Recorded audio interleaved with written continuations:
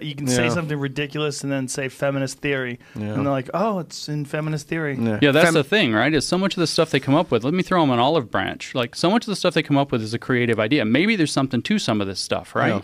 But what they're putting forward is hypotheses, and then they're treating them as conclusions.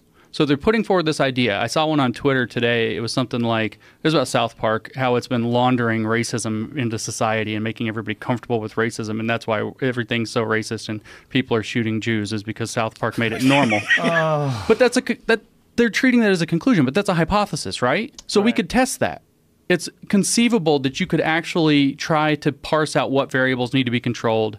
See, you know, South Park came out, it started doing these themes.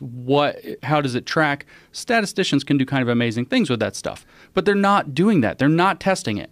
Instead of testing it, they're concluding it, and they're using theory to do so. And they're go ahead. No, it's even bigger than that, because why don't they test it? Well, if they tested it, and this is, I'm not making this shit up. You won't believe me, but this is true. If they tested it and the test showed that their hypothesis was wrong, they would say that the test was racist, that the test is condoning racism, and that's why it didn't give them the desired result. How would you test something like that? Because, I mean, I'm not a statistician. I actually am a mathematician, but I'm not a statistician. They're two different things. So I'm not exactly sure how you would test that. But conceivably, you could gather data, survey data, and see how attitudes have changed. Maybe you could track kinds of articles, kinds of events that are coming out. You could kind of pair that up with what's been shown on South Park. Yeah, who watched South Park and track that with attitudes. I mean, but there's no effort to do this. They're like, oh, South Park presents these ideas, which they then cherry pick because there's other ideas that they don't talk about that are, you know, point the other direction.